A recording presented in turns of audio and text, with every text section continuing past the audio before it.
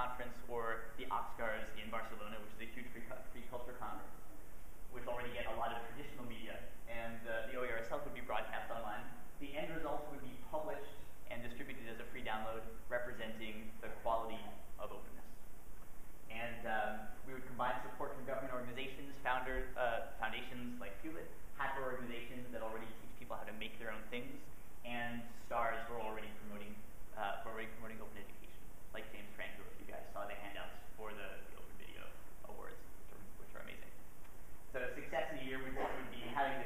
this happen as a draft sometime this year, and then having a host community hosting it the next year. But we wanted to make sure this was included in the hack day, even though it's not polished like the others, because I really appreciated the work that the teachers put into to coming up with this yesterday. The two groups, Classroom 20 and Classroom, have already committed to running the